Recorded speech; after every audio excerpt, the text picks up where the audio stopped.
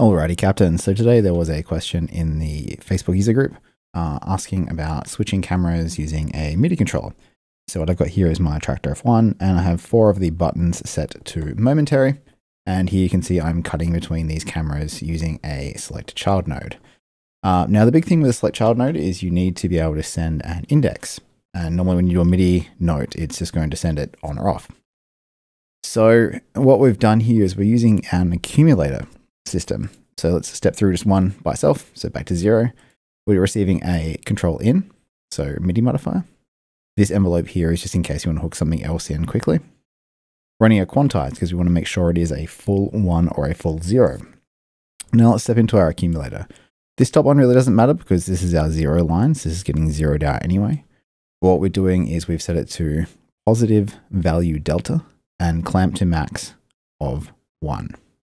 Now, the main reason we want to do this is we are going to use the next one to multiply our values.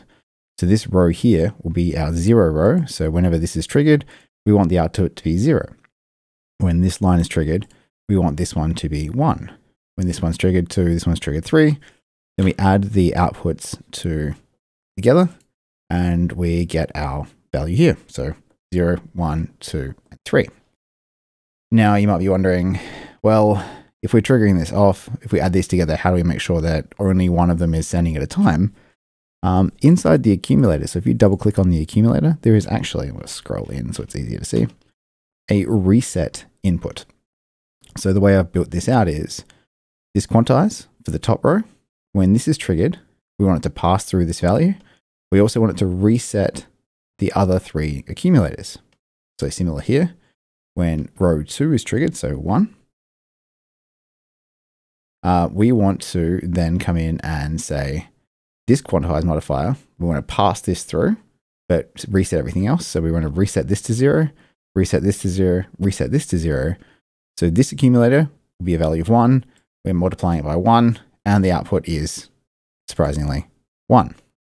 So when we come into 4, so we've now reset this accumulator back to 0. This output is 0, but the bottom output is 3 because accumulator plus 3, output 3, camera 3.